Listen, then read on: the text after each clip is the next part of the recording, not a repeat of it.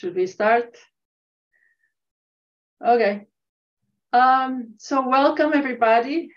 This is a webinar where we'll be talking about the monitoring and impacts of marine litter with some focus on plastics, both macro and microplastics. We know this is, well, the plastics and the marine litter is not a new issue, but we've been discovering a lot about the micro and nanoplastics and the effects that this has on biodiversity. And also we are trying to get standardized, as we do for biodiversity, and we've been talking in these seminars a lot of observing and monitoring biodiversity, but we are also trying to standardize and improve the ways that we use to detect and monitor also the different types of marine litter and of plastics. And so we will be hopefully talking a bit on how maybe in some instances it's possible to develop methods to co-monitor biodiversity and this marine litter.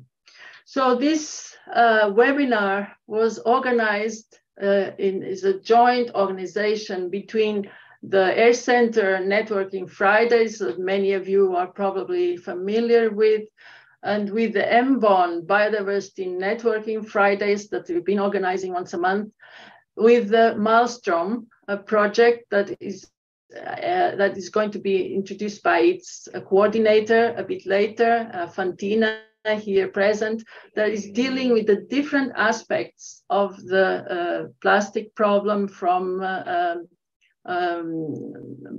having increasing awareness of what we should do to avoid plastic and other marine litter, to taking out what exists, what is already there in the ocean and rivers, to how to reuse it, and so on.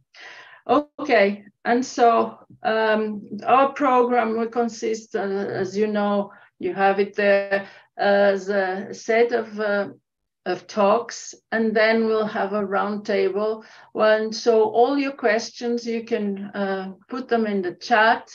They will be followed and they will be answered when we have then the round table.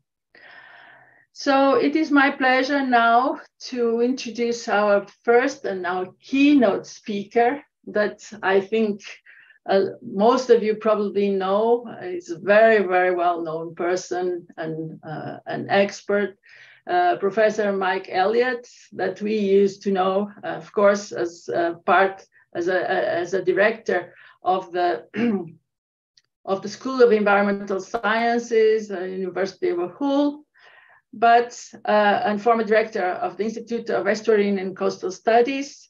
Now he continues very active, although he's the emeritus professor, but he's director of International Estuarine and Coastal Specialists. So he's more now on the consultancy, continue to work as always in these same subjects.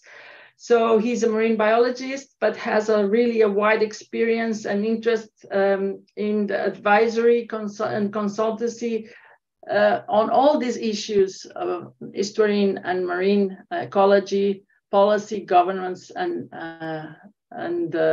of course, management. That's in the end what we need. So please, Mike, we are all very waiting very anxiously your presentation. Thank you very much for being here. Thank you, Isabel. And it's great to see you online. We've known each other for a long time, and it would be even better to see you in person, but that will be next time. And greetings to friends and colleagues that I know online. Thanks, Isabel, for those kind words. Yes, as Isabel mentions, I'm now an emeritus professor at the University of Hull in the UK, but spend more time running IX Limited, the International Estuarine and Coastal Specialists, which is a research organization, a research institute. So what I want to do is introduce the overall subject and then try and lead us into some of the talks that come later. Some of the things, I realize some of the people online are experts in the field and some are rather newer to the field. So I want to move through the slides fairly quickly, but you excuse me, you will be able to get the slides later anyway. And if you need any of the diagrams, then please feel free to use them. So litter, as you see, we're all producing it. Some people produce more than others, but we're all producing it. There.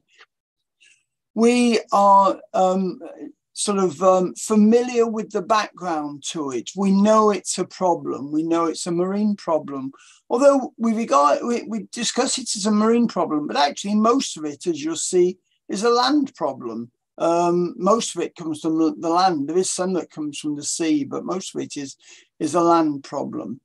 So what we then need to do is think about why it's such a problem. And as with many of the things we do, we think about the cause, the consequences, and the solutions, this cause, consequence, response chain.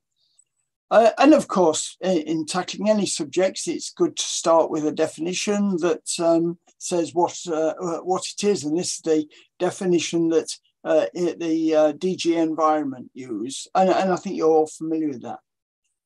Now, a little while ago, Uncle Borja and I, Uncle from Asti in northern Spain, we started looking at the way different pollutants had been published, the papers that we've got. And you'll see many of these aspects there. We've had the papers for a long time. And say if this paper is published, but if you can't get hold of a copy, let me know. But it's these new emerging topics that we started looking at. We wanted to look at the publications in relation to human interest or societal interest, and you'll see the yellow line at the bottom here, where for decades we didn't do anything with them, but now you can see that the numbers of papers are increasing, and this was just a standardized analysis we did. We published another paper with Lucia Fanini on what types of papers were published on litter. And again, you see the overall pattern here with increase. So we know we've got lots and lots of information now on these. But when you look at, and this was a recent paper as well, when you look at these papers, what we find is most of them are on the presence of litter and microplastics. And what I want to talk about is this dichotomy between papers on the presence of litter and microplastics and those that now are moving towards the, let's call it the so what question. Okay, you tell me there's litter there, so what? What do I do about it? What are the effects of it, and especially the biological effects? And we can look at the biological effects in terms of the effects on the natural system, but also on us. I mean, we're a biological organism there. So I'm not going to go through this whole scheme, but what this scheme tells you is that is why we've got plastics in the environment. And that's because we have drivers, our basic human needs, and we carry out activities, and those activities lead to pollutants.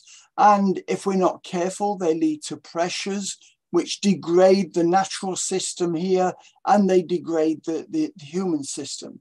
So we do something about it. We bring in restoration and maintenance and eco-engineering and all these things.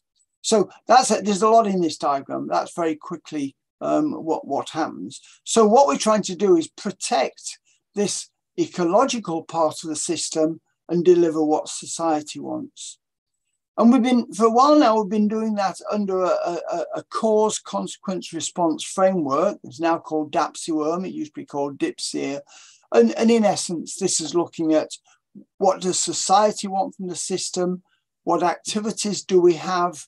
What pressures come from this, as in mechanisms of change, changes on the natural system, changes on the human system, and then we add responses in. And there's been a lot published on this, and this model is now being used by a lot of countries there.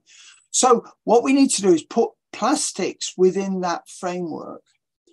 As it says within the DAPS-UN framework, we have a lot of activities, and these give rise to a lot of pressures. Now, I'm not going to go through it, but many of these activities will produce litter in one way or another, and microplastics. And those producing those gives us these pressures, which are the mechanisms of change. So let's look at the basis of this. We see litter everywhere, like these disused lobster pots, disused long-line fishing hooks, and disused nets. We also see that this is a dredger that's dredging a harbour, and you can see here even dredging the harbour has brought up litter like these cables. So when we add materials to the waters, to the sea, this is what we call contamination. Now, we might call it pollution, and we might talk about pollutants, but strictly speaking, it is contamination. That is, we are adding something to the water. We're not making any, when we talk about contamination, we're not making any judgment about whether it's going to have an adverse ecological response. All it is putting stuff into the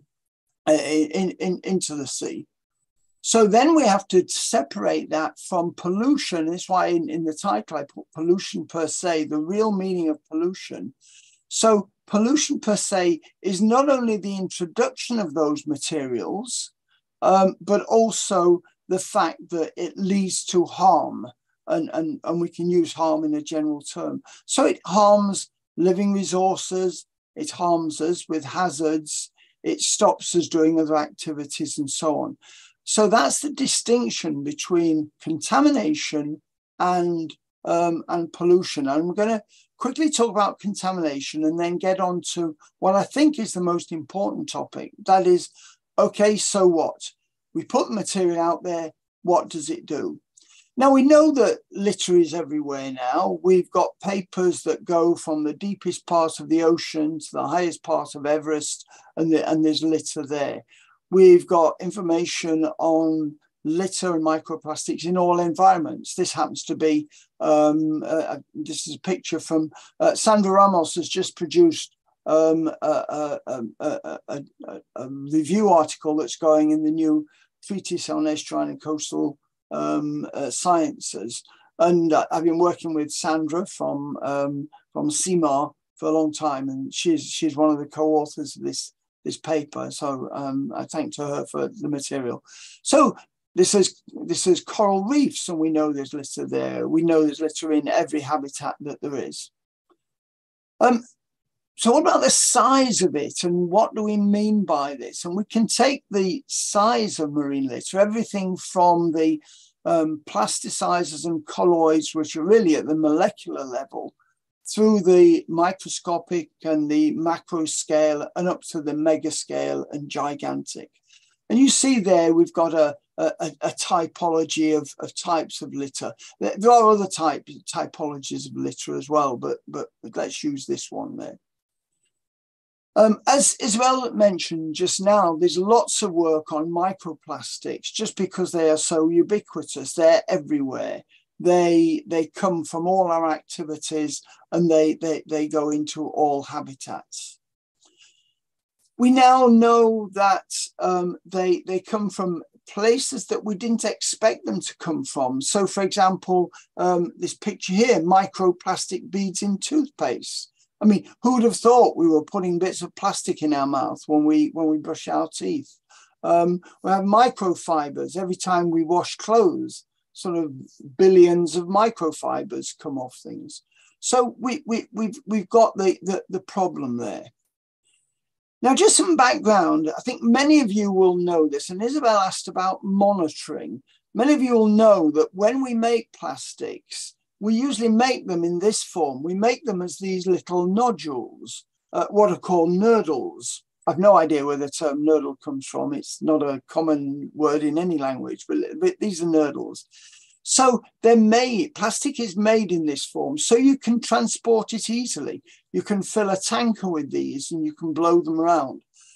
But because of this, they are easily lost. And I guarantee if you go near the beach, if you go near the beach at any port, you'll see this, nurdles on the strand line. And in fact, now there are nurdles in most beaches where people have looked, usually on the strand line. Isabel asked about coordinating monitoring. There are now exercises where people search beaches and record the number of nurdles. They're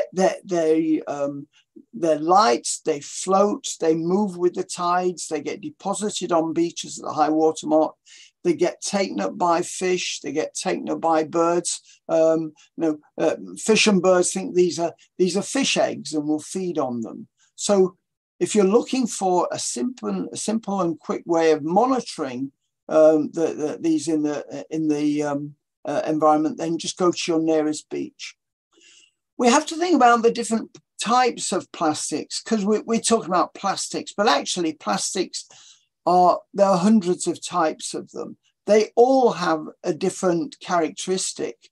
And so the fate and effects of those depend on the particular characteristics. Some may attract bacteria coverings, some may be inert, some may float, some may sink, and so on there. And one of the problems is we know that they last a long time. They have a long half-life there. We know that they accumulate in large areas, these large oceanic gyres, and we know the amounts of them. We get horrendous stories like this. We know they're there.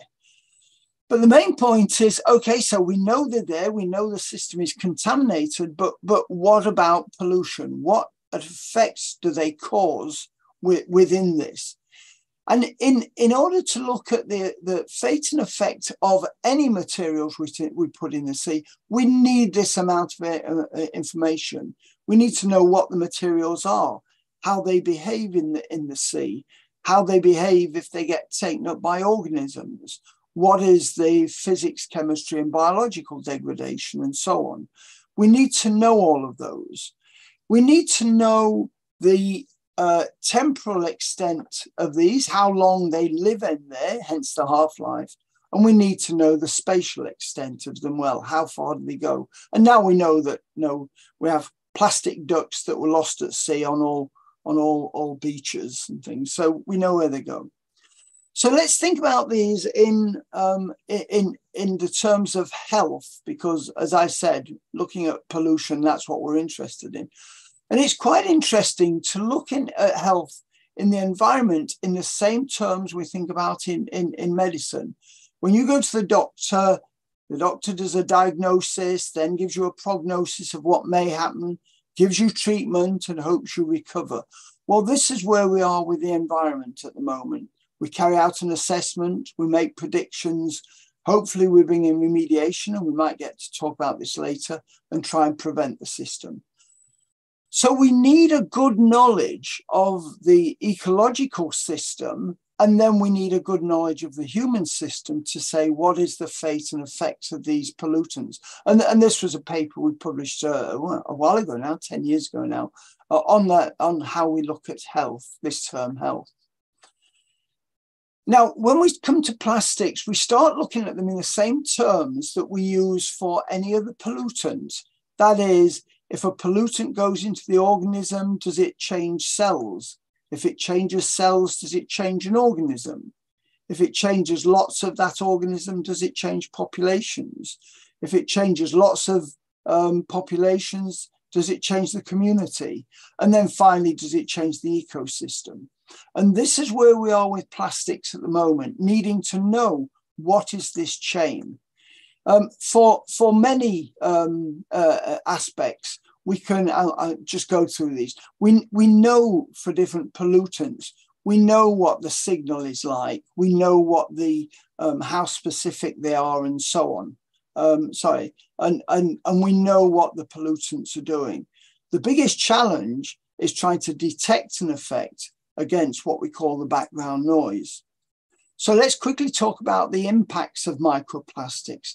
We're now at the stage of knowing, or we have studies now on many of these aspects here. The way they affect an organism, the way they affect food being taken up by organisms, the way they can carry pollutants, the way they can affect competition in the sea, and so on. So let's quickly just mention these. This paper was published a couple of years ago, and Sandra discusses this in the review that she's just written for the treatise, the second edition of the treatise, and it really shows the way plastics affect plankton processes. A paper we did, Sandra and I did recently with our postgraduate student, Sabrina Rodriguez, where we were looking at all of these types of effects on plankton, on phytoplankton, zooplankton, and ichthyoplankton, all of these types of effect. And if you look at these, this shows where we're moving from, not just the presence of plastics there, but actually the biological effects that make them pollutants. And you'll see these studies here. And I say the paper that Sabrina led goes into details. So now we've got some information on transfer of plastics between systems. And I shan't go into too much on this because some of the other talks later, such as Mariana's, will talk about some of these. But we are now starting to pick up things in food chains. For a long time now, we've been looking at the effects of pollutants on fish. And this is quite a complex diagram. But what it shows is trying to get good ideas of when pollutants go into an organism, these xenobiotics, these alien materials, whether they go in and affect the organism externally or internally. And then as you follow through this horrendogram, you'll see that it affects the physiology, the biochemistry, the growth, the production, and then up to sort of the amount of fish we can take. Now, the stage we're at with plastics and microplastics is we're only just starting to get a handle on this. We've got this for metals and oils, but for plastics, we're only just getting there. There's a lot of good anecdotal evidence now on the way plastics affect the higher organisms, the sea mammals, the turtles and the birds and so on. And so we're needing to, these are the photographs that get the politicians interested in this. And you have things like these animals will die if we don't do something about it. This seal was seen by one of my students, and they were able to cut the rope off, and then the seal did recover. And we can talk about these cycles. It's a very simple cycle showing the way we have plastic bags going into the sea. They degrade, they form microplastics, they get taken up by the food chain, and eventually we take them up as well. And there are papers on this and on marine mussels and so on. So we are now, we're taking these in, and in many cases we excrete them, but there may be some that we do retain. So the main question for plastics research is what we call risk assessment and risk management. Can we assess the risk of these? Where are the problems coming from? And can we manage that risk? And I haven't got time to talk about it now, but there's lots of work, and we've done lots of work on risk assessment, and we have a risk and hazard typology and so on.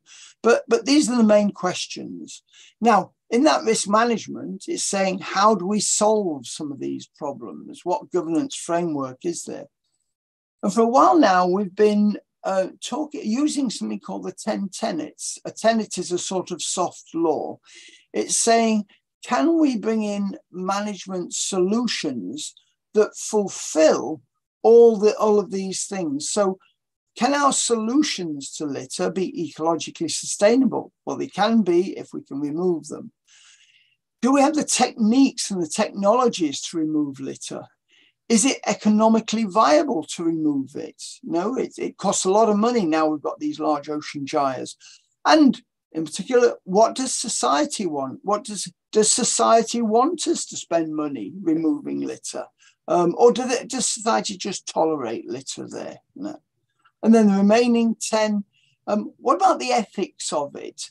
So I'm sure society doesn't want to leave debris, and it might in some cases think about future generations. But there are societies that don't think about litter. No, they are quite happy to just throw their rubbish into the nearest body of water. What about the cultural aspects? No, how do people behave? What about the legislation, the legal side? Are there laws in our countries banning plastics? And there are more and more now. And what about the administrative aspects? Do we have agencies that can control the way we use and abuse litter? Organisations that go out and enforce if we are doing something wrong, like spreading our litter. And therefore, can we communicate this to people? And that's the great value of webinars like this. We are communicating. The unfortunate thing is we're probably communicating to people who are aware of this, when in fact we need to communicate to people who are not aware of it. And politically expedient. What do the politicians want? Do the politicians lead and tell us what we should do, or do they just wait for us to do something? There are solutions to the litter. There are ways of having alternatives on them. The economics, the plastic bag tax. We have the EU directives. I'll mention this in a minute. We have alternative uses. This is a new road surface made with plastic beads.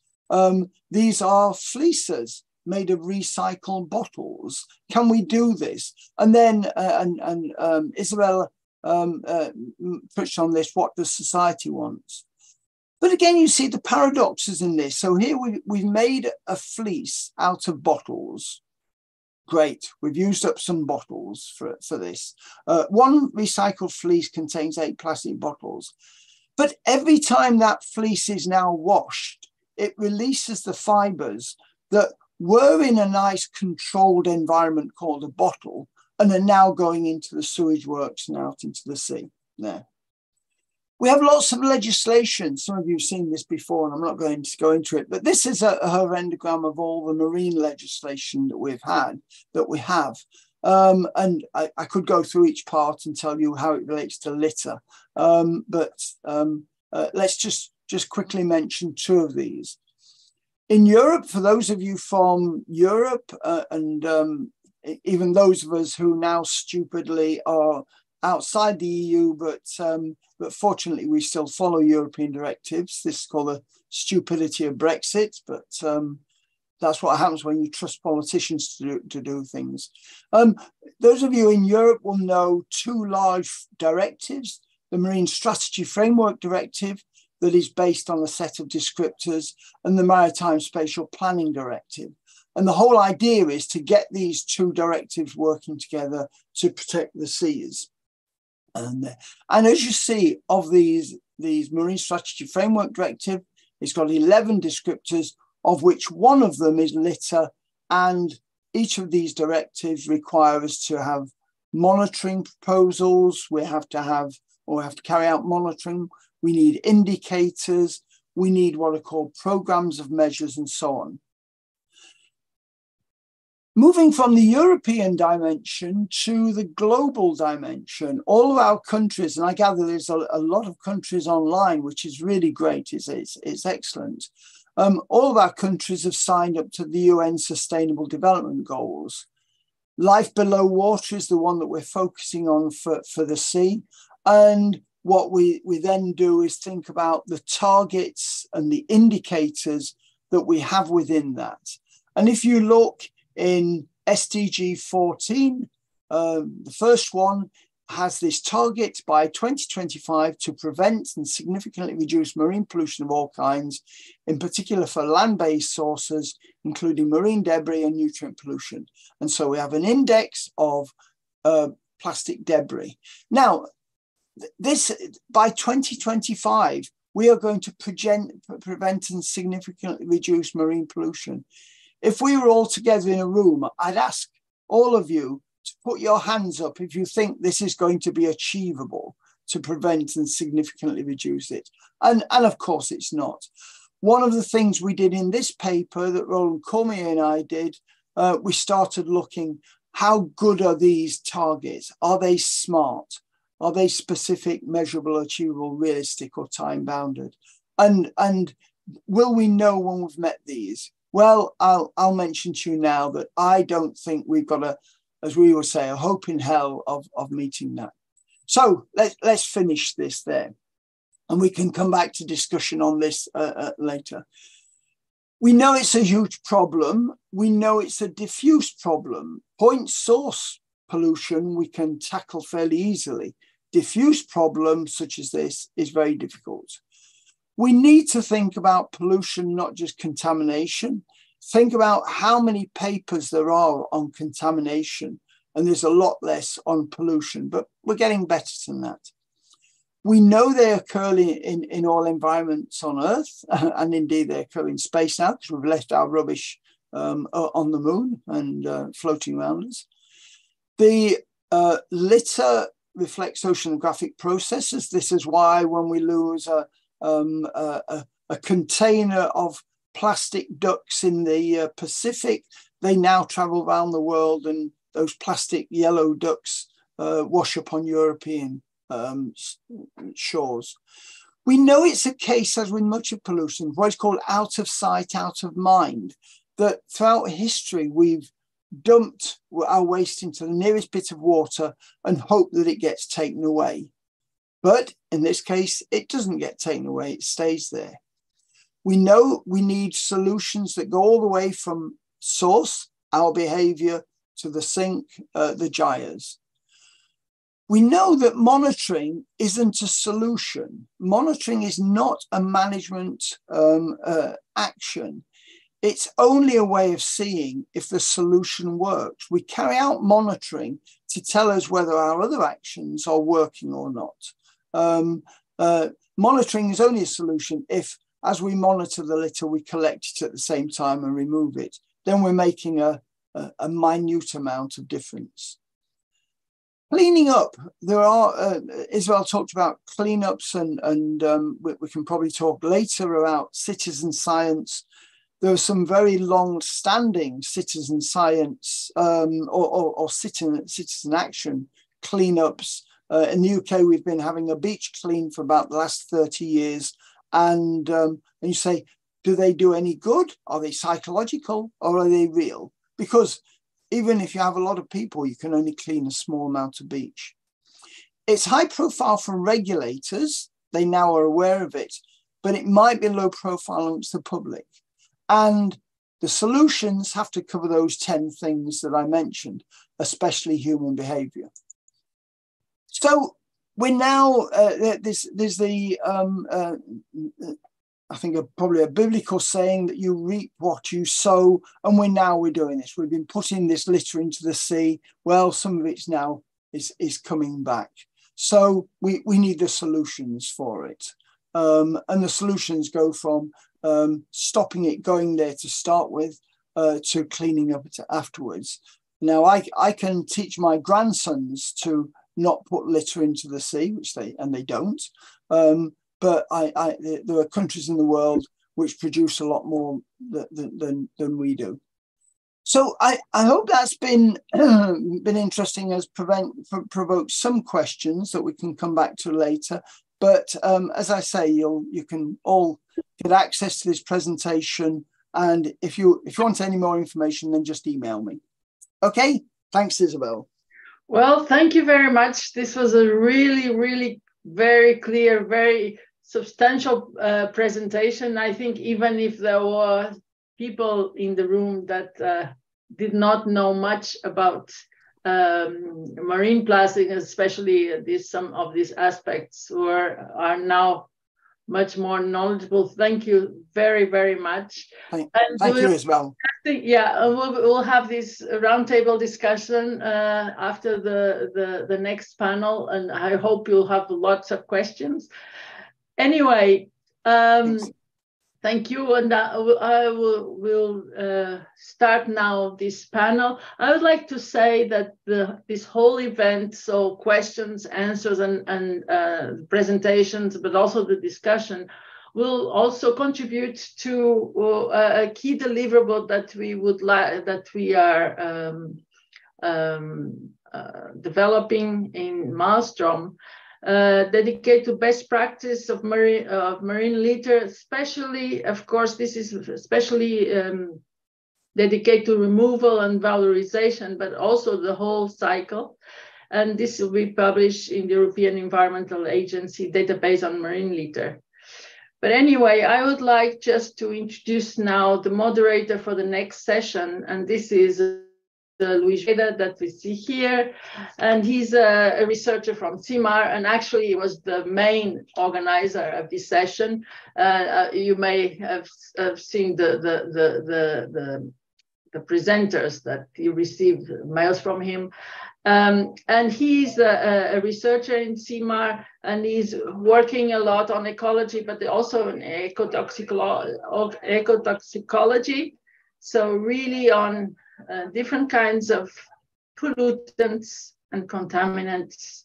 We now see the difference, but also on the impacts. And he has worked also in a sector, and he's working for MAELSTROM, work science between science and society, really to help avoid the pollution and the pollution as the main problem. So I have him now, and he will make part of the webinar. Luis? Thank you, Isabel, for introduction and for the kind words also. I also take the opportunity to thank all the speakers for kindly accepting the invitation to be part of this Ocean Decade webinar, and also to greet all online, worldwide participants. So after this very interesting, and I should say inspiring keynote by Mike Elliott, it's time to start the session. And this session will be dedicated to marine litter co-detection impacts, and at several levels in the food web, and also in the new solutions, approaches to tackle this problem. And in fact, this is the aim, this is the mission of a very interesting project, the European project MAELSTROM, that will be here presented by the scientific coordinator. Welcome, Fantina. Fantina is also a researcher in the National Research Council, Institute of Marine Science in Italy, and she developed also research on applied geophysics and underwater acoustics, with a special focus on seafloor mapping and passive acoustics. So, thank you, Fantina. Thank you, Luis. Is yours. Thank you for the invitation. I will also thank everybody for the organizing this webinar, also on behalf of the MAELSTROM project. Really thanks a lot for this, and thank you for including me in the speaker panels. I will share now my screen. Hopefully I manage. Okay, just a second.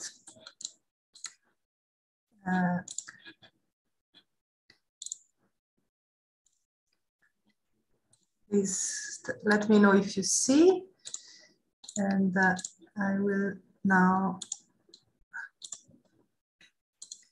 also. Okay, can you see? Yes, it's perfect. Okay, so I'm really happy to be able to present this project in this context, because we have seen how big the problem with marine litter is in different aspects. And here we want to present you some, some technological and not only technological solutions to try to tackle this problem, because of course we need to monitor it, but we need also to do something to improve our environment. So the MAELSTROM project, which is an European founded project funded by the European Union, has 5 main objectives. The first of all is to develop new marine litter removal technologies and assess their effectiveness in terms of economical, but also of course environmentally sustainability. This is what we care mostly about. But also it has as an objective to feed circular economy sustainability, clustering with other projects and initiatives that develops blue technologies to tackle these issues, and of course engage society in general to marine litter prevention, removal, and circular economy. So the concept is to answer some of the questions that were posed by Mike Elliott's talk, is first of all to develop systems and approaches to localize, to identify where the marine litter is. This is the concept of MAELSTROM. So to tackle the issue from different point of views, to characterize, so to assess the status of the environment, but then to develop new technologies, as I said, to remove the marine litter from the environment.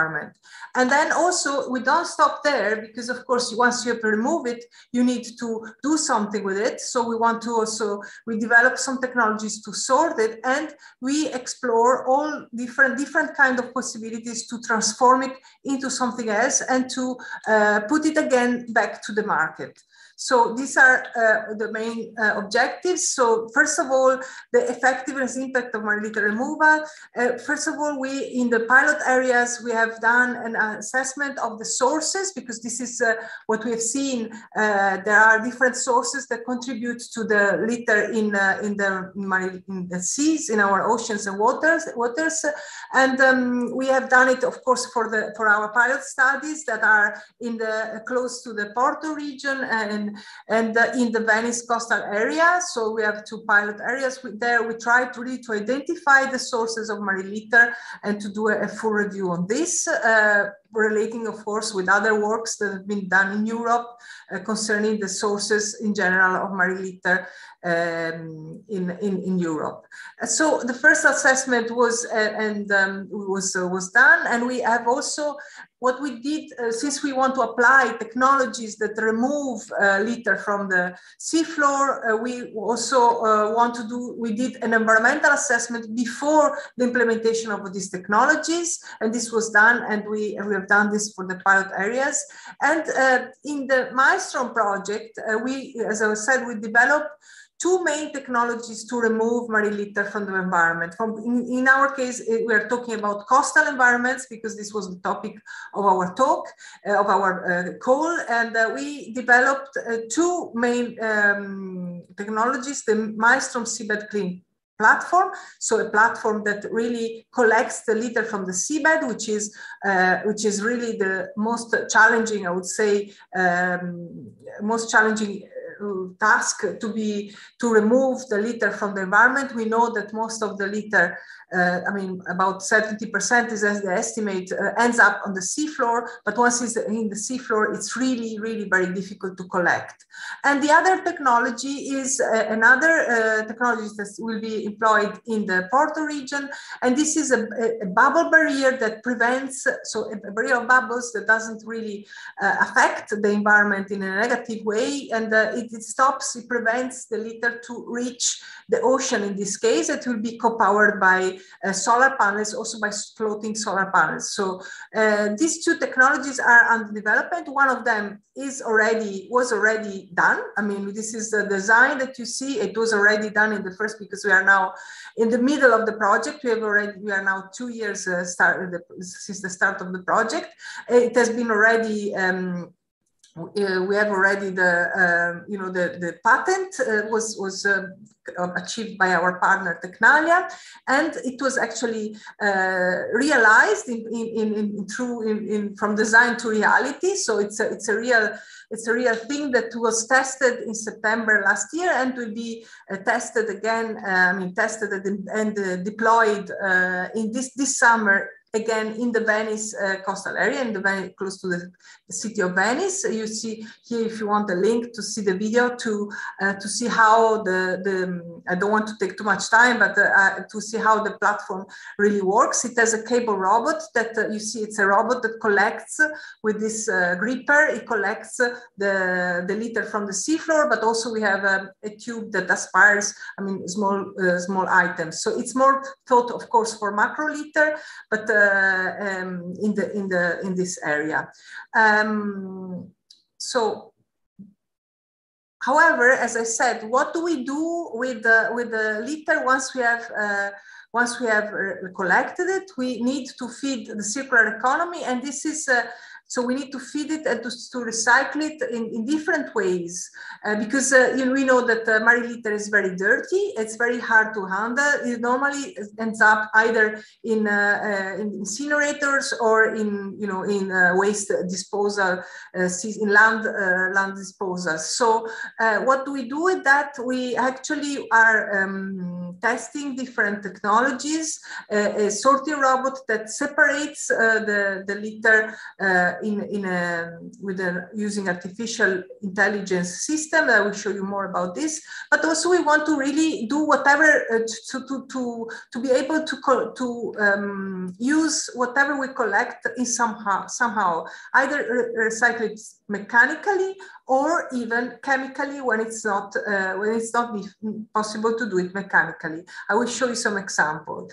We were talking about the efforts to standardize monitoring protocols, and this is MAELSTROM is trying to do its part by developing a specific app that to do all the beach monitoring specifically, where we actually try to standardize using all the indications, of course, of the marine of the indication that the standards that are used, and the data are collected, and they are really standardized, and they can be shared in the EMONET chemistry portal. The EMONET chemistry portal is a European portal where where all the data about different contaminants and different variables are collected. Specifically marine litter, there is a topic on this, but the point is really to make it easier. Also, the monitoring really easy and standard. An example of circular economy that we already realized during the project. You see here, this is a project that could be, because we follow with the app all the path of the litter, since the collection to the transport and through the recycling.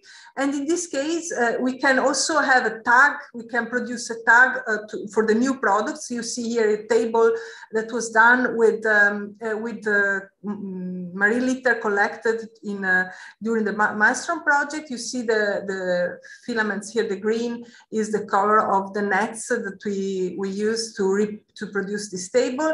But the interesting thing is that this product could have a MAELSTROM guaranteed marine litter. So it could have, from an economical point of view, you could have a tag that tells you exactly where this table comes from. As I said, we are also developing this artificial intelligence-driven robotic system to segregate plastic from marine litter, because this is not so easy. The sorting is always a bit difficult, and also to recycle, you need, as you know, you need to separate different polymers and different kind of plastics. And this is what our partner Tecnalia is doing at the moment. They're developing this robot that will do it with completely automatic. So with to separate also the marine litter. So we are collecting all the data to be able to do this. But of course, as I said, I showed you an example of mechanical recycling, where you make the litter in small pieces and you produce a new product. But what we do when the litter is so dirty and so mixed that we cannot do that, then our partners will also do another process, that's the chemical recycling. So it will transform chemically the litter and the plastics, separating the molecules and isolating the molecules to produce new products. We have already demonstrated that it's possible to do this and to produce marine gas oil, for example, but we can also produce naphtha, which is normally produced from oil, from fossil resources. But in this case, you would recover it from marine litter, and from the naphtha you can do a lot of different products, such as new plastics or cosmetics or pharmaceuticals. Different. I mean, from the molecules you can do whatever you want practically. So these are different solutions that we are testing. Of course, this is not only the activities. We are not only developing new technologies. We are trying to really cluster, and this is an example. This webinar really cluster and join the efforts to tackle this issue. MAELSTROM has already organized two main international workshops together with another twin project called Innoplastics, where it's focused really on removal of marine litter and circular economy, because, as I said, there is a lot that we know about the monitoring, about, as Mike Hilliard was saying, about the presence of the marine litter in the environment, but there is much less that we know about how to remove it and how to recycle it. So these were some efforts that we are trying to do, like to also organize. I mean, it's more, of course, in Europe, with the joining efforts also with other European projects and with all companies that are working on this. These are two examples of the workshop they were organized, but we are not only focused on Europe. Of course, we try to contribute. We have participated with different events at the UN Ocean Conference that was held in Lisbon last year, and we also submitted a policy brief to the United Nations Conference towards this new global agreement, and we are trying also to, of course, contribute to this, making our part. I want to say that MAELSTROM contributes to the EU mission, the mission that has been launched by the European Union to really restore our ocean and waters by 2030. Is a big effort by the European Union, really investing a lot of money in projects and technologies and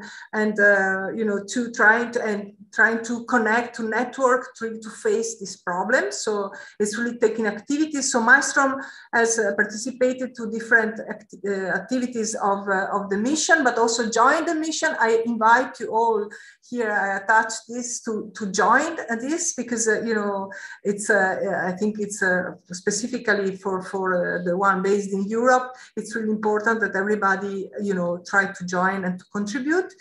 Specifically, we will be a demonstrator for the coordination strategic action of the European Union called Lighthouse for coordinating and supporting the innovation ecosystem for healthy pollution of free Mediterranean Sea, because there is a focus of the mission on this, and we will be part of the Mediterranean Lighthouse. So the targets are very ambitious. So to reduce at least 50% plastic litter at sea, to reduce at least 30% of microplastic released into the environment, and to reduce at least 50% of nutrient losses. I mean, we of course are more focusing to the first target, but we will try to contribute to all of them. So we also Of course, I said we are making a lot of activities to engage societies, society and marine litter prevention removal economy. We had large cleanup events. We will have more this June and September, both in Venice and in the Porto region. We have redeveloped 3 plastic ways, that we use with recycled plastic that we use for communication activities. But of course, we're very involved in social media, and we did a lot of several dissemination activities with schools and in general, and specific workshop for local stakeholders, which is very important, we think, because we propose some solutions that need to be also agreed with the local stakeholders, and this is a very very challenging task. So we have we have been under the press attention, the media attention for several occasions, and this is all. Thank you for the attention. Thank you very much, Fantina, for the very interesting presentation of Project MAELSTROM, also showing how joining the efforts from different areas and stakeholders can be probably the ultimate and real solution to effectively tackle this problem. Now it's time to explore the co-detection and the impacts of marine litter from plankton to marine mammals, from nanoplastics to fish, and also macrolitter in megafauna. And we start with Rodrigo Almeida, that will talk about the small but very important little organisms, the plankton. Rodrigo is a researcher in the University of Las Palmas in Gran Canaria, Spain, working on marine plankton ecology and also on the effects of emerging contaminants in zooplankton. Rodrigo's presentation will focus on the co-detection of microplastics and the effects of the additives, the plastic additives on marine plankton, also including the zooplankton and potential effects on food web levels. And welcome, Rodrigo, again. Thank you. The floor is yours. Hi, Luis. Thank you for the invitation. And hello, everyone around the world. And I will try to share my presentation now. Let's see.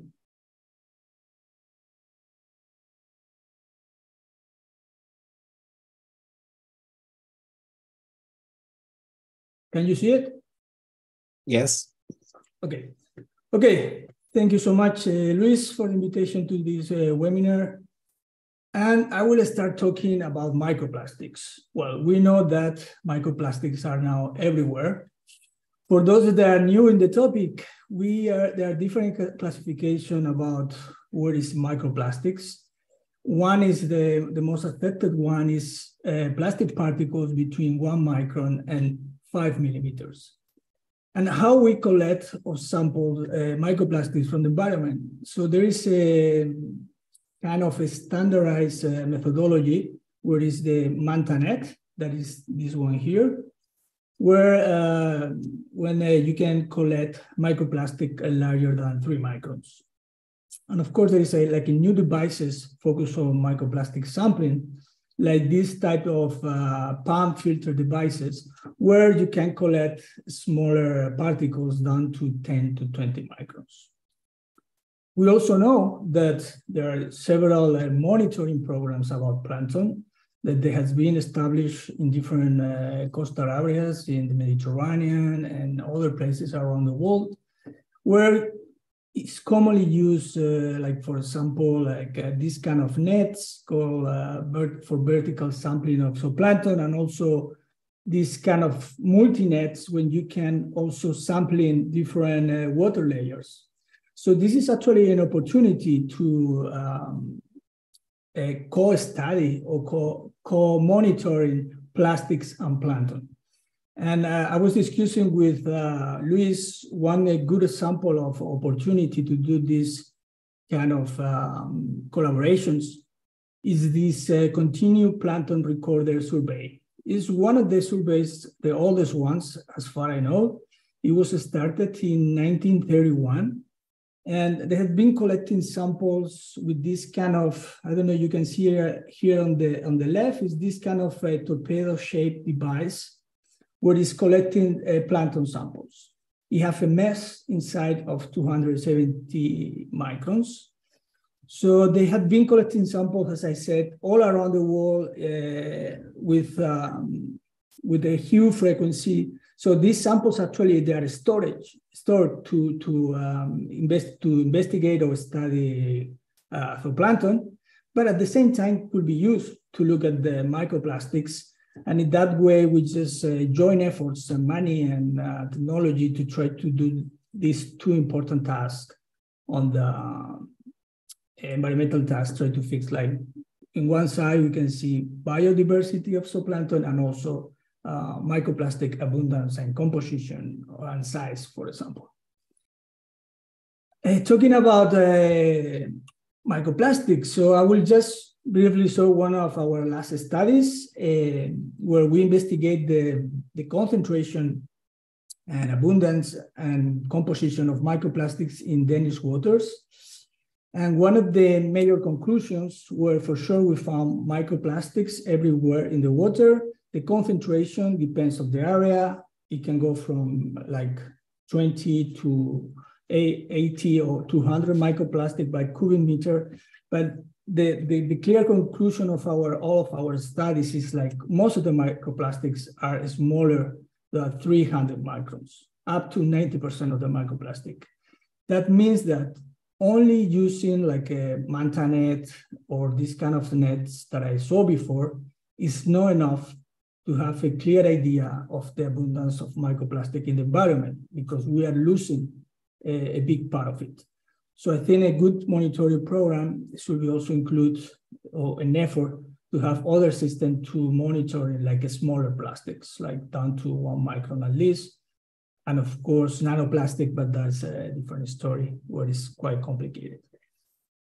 So also another important aspect for monitoring is like choosing a hotspot or critical places that they can give a good idea about how is the dynamics of pollution in the environment. Are we reducing the amount of plastic in the environment with the laws and the strategies we are using?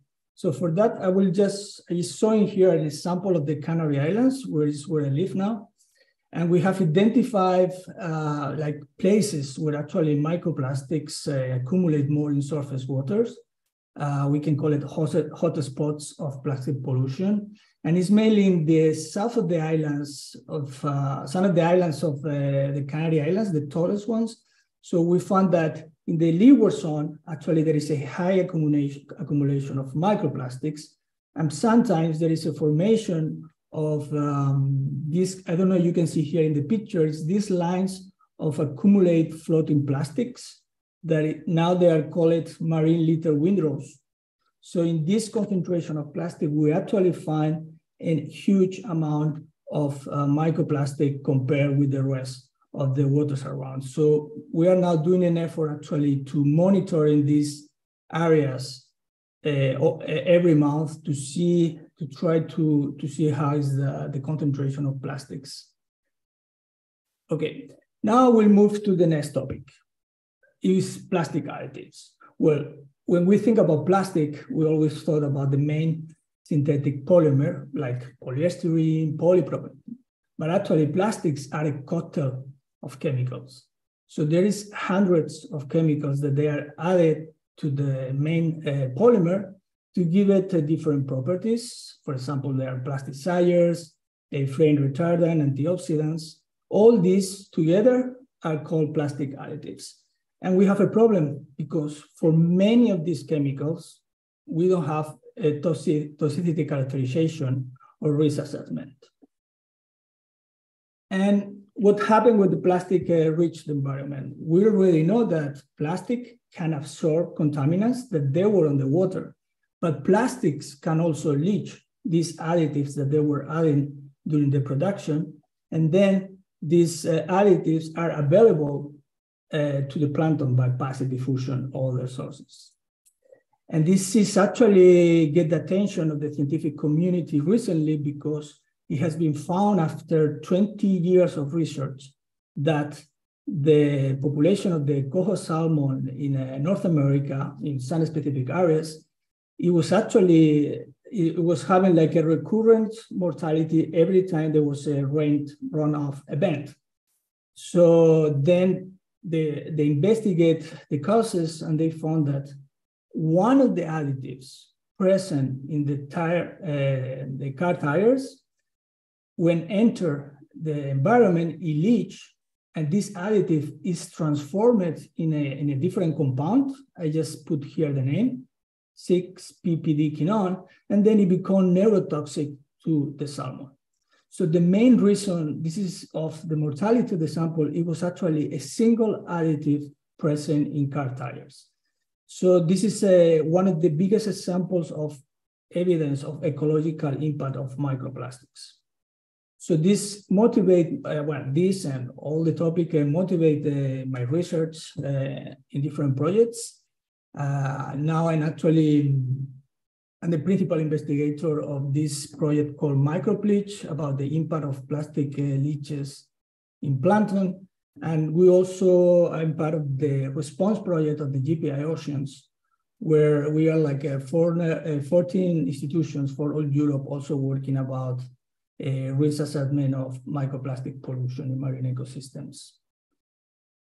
Well, for those that are not familiar with plankton, we know that plankton, they are very small, but they play big roles in the ocean and even in the global biochemical processes.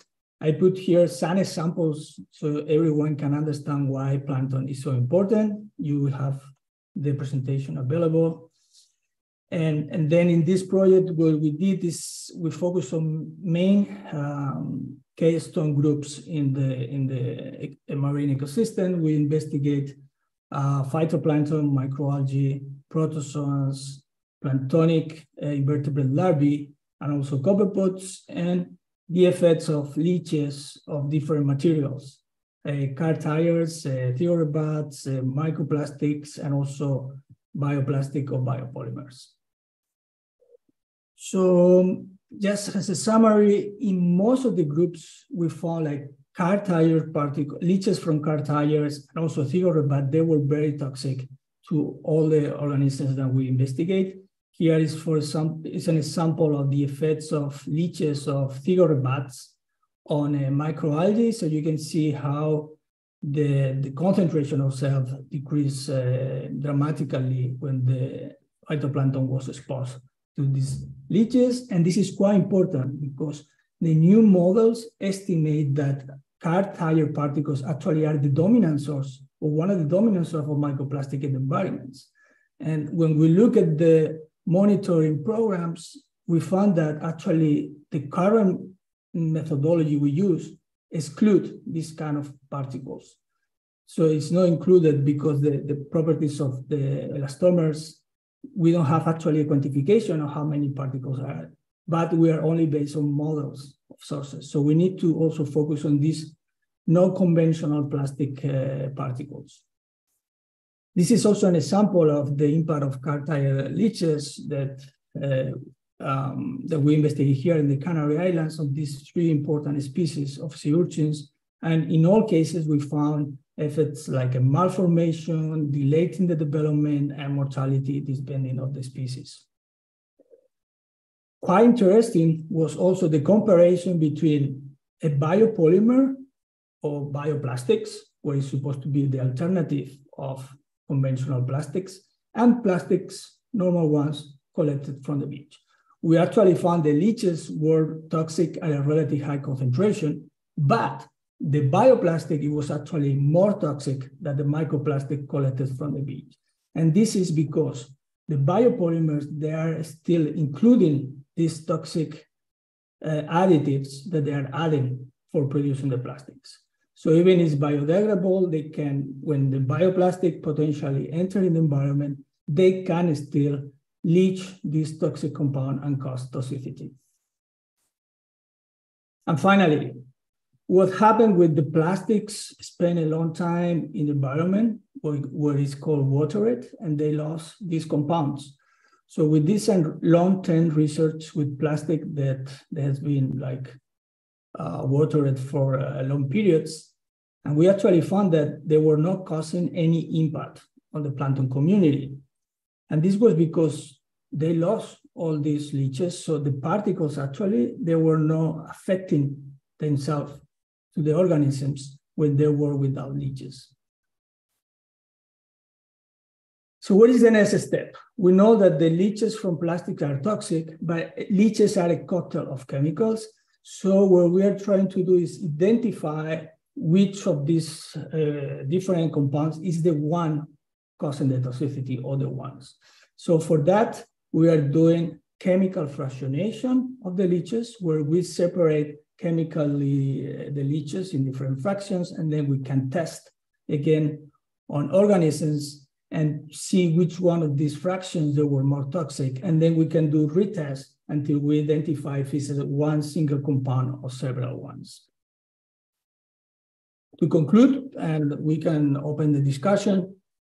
So what is our main conclusion of our studies is like actually leaches, which contains the plastic additives, are the main responsible of the harmful effects of microplastic on plankton.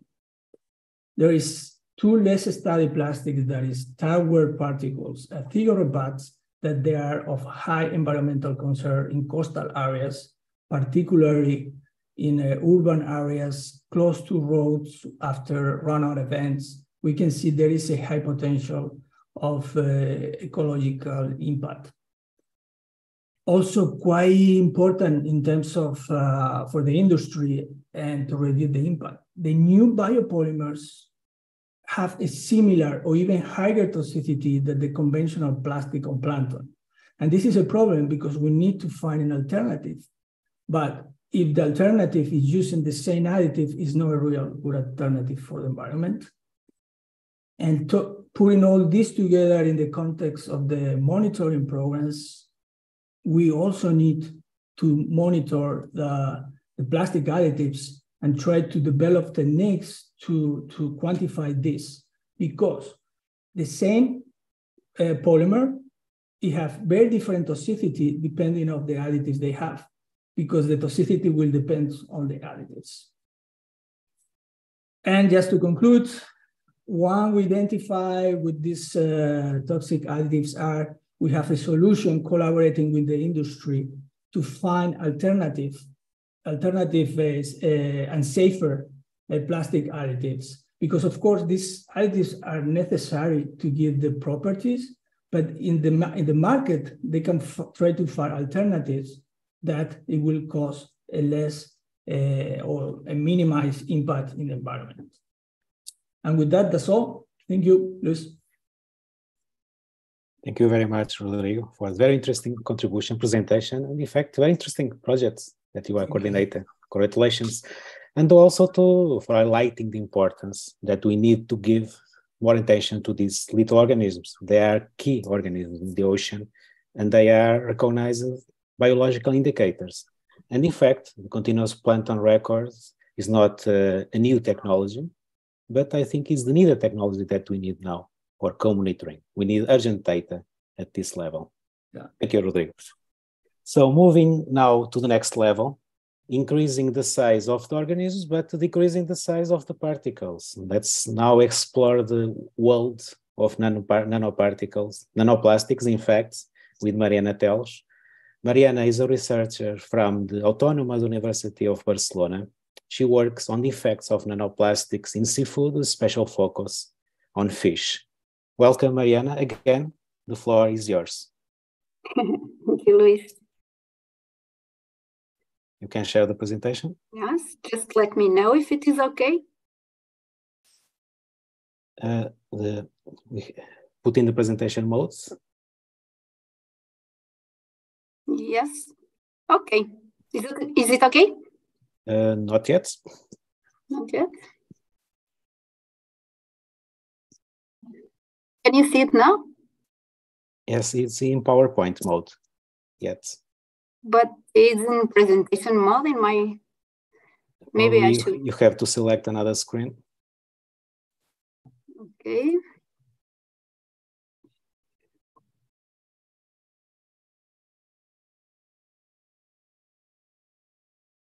No, it's okay. Probably. Okay, can you listen me, isn't it? Okay. Yes. Okay, so thank you very much for inviting me for this webinar, very interesting webinar. It is a pleasure for me to be here. I'm Mariana Teles, as Luis told. I'm a researcher and a teacher at Universitat Autónoma de Barcelona in Spain, and I will show you some of the results that we get concerning the effects of nanoplastics in fish. So now I cannot change the slide. Okay, so in our lab, we work with different models, both in vitro and in vivo. But today I will only talk about 3 fish species that we usually use for our studies. First of these studies was carried out with zebrafish. We use both a zebrafish liver cell line that we call ZFL, and we use zebrafish larvae. And we perform a short-term exposure to very small polystyrene nanoplastics with 50 nanometers. And we wanted to know if the zebrafish liver cells were able to uptake the nanoplastics from the medium, where they will localize inside the cells and how they will interact with the cellular machinery. And we also wanted to know if the zebrafish larvae, they were able to uptake the nanoplastics from the water and where they will accumulate inside the larva. Moreover, we have an important question to answer, and it was if a pre-exposure of this larva to nanoplastics will affect its posterior capacity of cope with an infection by the bacteria Aeromonas hydrophila.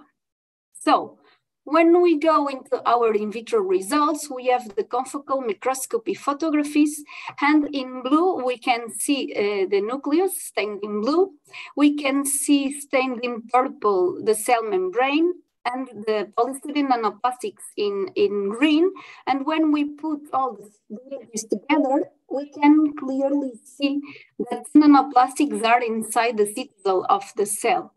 When we were looking deeper into our results, it seemed that the nanoplastics were mainly accumulated in the lysosomes. So we used the LISA tracker, which stained in red the lysosomes, and we could see that the nanoplastics were really inside the lysosomes where they mainly accumulate. Then we moved to our in vivo results, and we exposed the larva to 2 sublethal concentrations of polystyrene nanoplastics. And what did we find? We find that the larvae, they were able to uptake the nanoplastics from the water, and that they mainly accumulate in the pancreas and in the gut. Even if we were expecting accumulation in the liver, in this case, we couldn't find them in the liver. Then we take these larvae that were exposed and accumulate nanoplastics, and we perform a bacterial challenge, and we monitor the survival during the 7 days after the infection.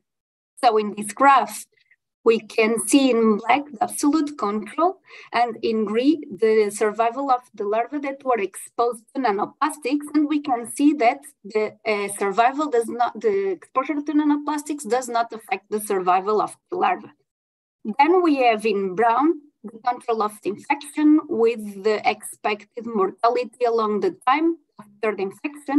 And when we have a look in the red and in the orange line, we can see that the larva that was previously exposed to nanoplastics have the same survival as the larvae that are coping with infection. So it seems that the pre-exposure is not affecting the survival or the capacity of the larva to cope with a bacterial infection.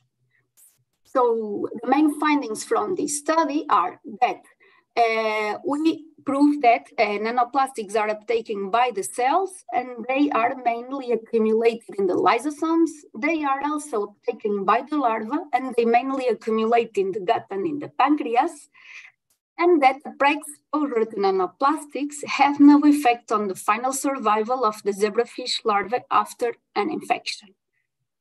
Now I will move to an experiment that we carried out in siblings, Parus aurata, which is one of the most important aquacultured and consumed fish species in the Mediterranean area.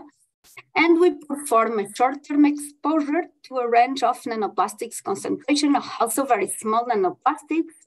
After that, we sample the liver and the blood, and in this case, we focused on the lipid metabolism pathways and in the antioxidant response. And what did we find?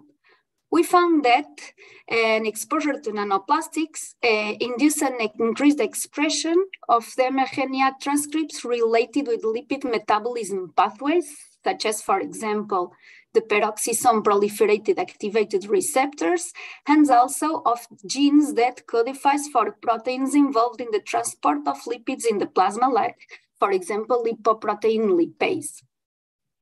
Concerning antioxidant related genes, we can see an activation of the antioxidant genes at early times, at 24 hours, since that the exposure to nanoplastics is activating the transcriptional machinery of the cell, maybe to cope with oxidative stress imposed by the nanoplastics.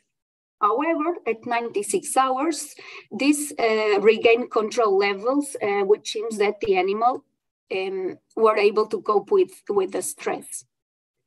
When we move to the biochemical parameters in the liver, we found no liver damage, since the liver damage enzymes are not altered. We did not find changes in the parameters related with lipid metabolism, but our results of TAC, which is total antioxidant capacity, go in hand with the molecular results, and we can see an increase in the antioxidant capacity of the animal. However, this was not enough, because sporadically we can see oxidative stress measured by the TOS, which is the total oxidative status of the animal, in this case measured in the liver. Then we move to a more systemic response, and we measure these parameters in the plasma. And here, yes, we find that our results in plasma, biochemical results, go in hand both with molecular results, because we have an increase and an activation of the total antioxidant capacity, and also an increase in cholesterol and triglycerides in the plasma, indicating a change or an alteration in the lipid metabolism of the animal and possibly its capacity to handle its energetic reserves. So then we also study genotoxicity markers, erythrocytic nuclear abnormalities, and we found DNA damage after exposure to nanoplastics, even if it was a short-term exposure. Okay, so the main findings from this study carried out with Sparzaurata led us to say that we have alterations in the lipid metabolism, both at the molecular and the biochemical level. We have an activation of the antioxidant defenses at earlier time, but we have genotoxicity in the blood. Okay, so then we move to a chronic study, because the other studies, as I told, were after short-term exposures, and we consider that in the environment, it's more likely that chronic exposures to nanoplastics will occur. So, in this case, we used the model fish species, the laboratory model, goldfish, and we expose it during 30 days to nanoplastics. After this, we sample the blood, muscle, gut, and the liver. And as Mike told, and as we all know, there's a great difficulty with the techniques, mainly for quantification of nanoplastics. And until this moment, most of these techniques are done with using fluorescent and quantifying the fluorescence of fluorescent particles. So in collaboration with IAEA, with the people from IAEA in Barcelona, in this study, we set up a protocol for the analysis and quantification of nanoplastic polymers by size exclusion chromatography and high resolution mass spectrometry. And what did we find? So we did not find nanoplastics in the gastrointestinal pack, but we did find nanoplastics in all the liver and muscle samples. And we also see that nanoplastics are present at higher concentrations in the liver, but they are also present in the muscle, which is the edible part of the animal. Then, when we have a look on the health and welfare indicators, such as growth, such as the stress hormone cortisol, or in the hematological indicators, we could see that the animals are in good health and welfare conditions, even if they are accumulating nanoplastics. But once again, and corroborating our data in SIBRIM and previous data that we got in mussels, we have genotoxicity, which means that the exposure to nanoplastics is causing irreversible DNA damage, maybe due to the oxidative stress caused by the nanoplastics or due to the direct interaction of nanoplastics with the chromosomal material, as we could see in the first photos, that they enter and they interact and they accumulate inside the cells. So this accumulation of DNA damage in the cells may play a role in their mutagenic potential and can escalate to other conditions such as cancer, for example. So the main findings of our chronic study carried out with goldfish led us to say that nanoplastics are internalized by the fish from the water. They cross the intestinal epithelium, and they move in the bloodstream and they accumulate in internal organs. We found higher levels of nanoplastics in the liver and no bioaccumulation in the gastrointestinal tract, probably due to the absorptive function of this organ. We did not find changes in the health and welfare indicators, but we find genotoxicity, which can escalate to mutagenicity. So putting all our results together, what did we find? We find physiological changes, such as alterations in the lipid metabolism pathways and in the oxidative stress. We also find some inflammatory responses in other studies that I did not present today. We found genotoxicity, we found bioaccumulation, and we also have indications from unpublished results that exposure to nanoplastics is causing reproductive alterations in the zebrafish. So what can happen? So all these effects are affecting the species. Probably they can escalate through the trophic transfer, affecting other species and also the man. With all this together, having a potential impact at the population and biodiversity level. And this is potentially can be treated to human health, since we hit the edible part of the animals, and herein we have seen accumulation in the muscle. Finally, I want to thank all of you for listening, for inviting me, and also to my group and to the Ministerio Gobierno de España, because we are working in the scope of a project that allow us to do this research. Thank you very much. Thank you, Mariana, for a very interesting presentation and for bringing us this not well-known but worrying world of nanoplastics, also highlighting the possible effects on biodiversity, and also with special focus on seafood that is consumed by humans. Thank you. Reaching now the top of marine food web, Matteo Galli will talk about the presence and impacts of marine litter on marine megafauna, including marine turtles and cetaceans.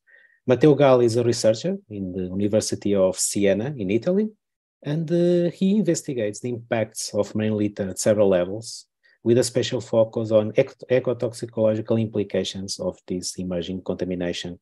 Welcome, Matteo, again. Thank you for accepting the invitation. The floor is yours.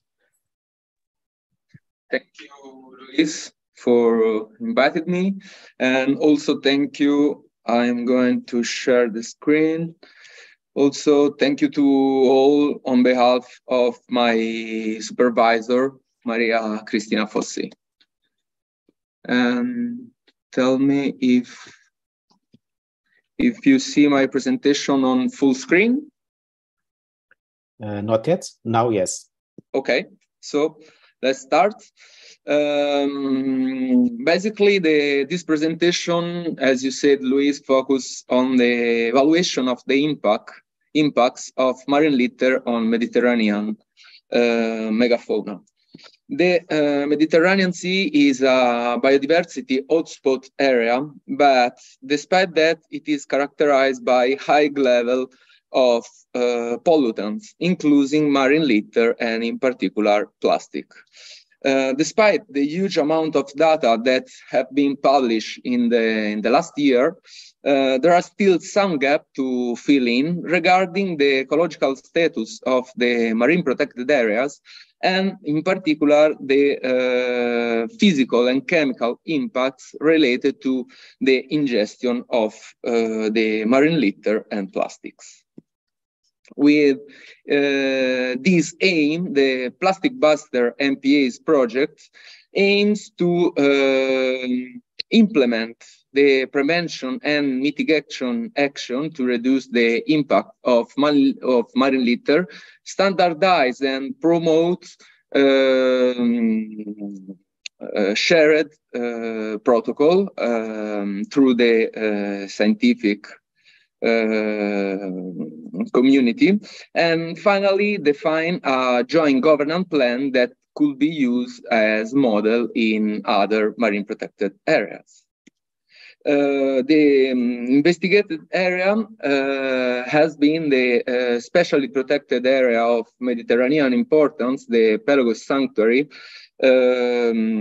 located in the northwestern sector of the Mediterranean Sea, and inside this area, the largest marine national park, the Tuscan Archipelago National Park. Basically, in these two areas, an experimental design based on three different phases have been carried out, starting from the collection of data on presence and abundances of litter in different ecological compartments, from the sea surface to beaches, moving through an evaluation of physical and chemical impacts on several bioindicators along the marine trophic chain, and mixing all the information previously assessed to perform a special risk analysis.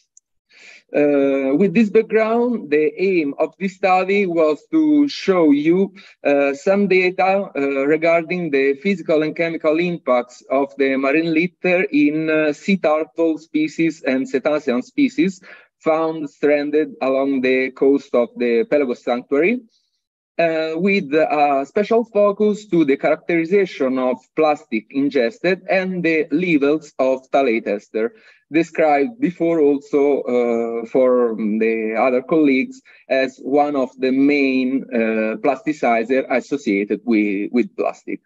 Finally, I will show you the risk assessment analysis highlighting the areas in this protected area, the Pelagos Sanctuary, more at risk for the marine organisms.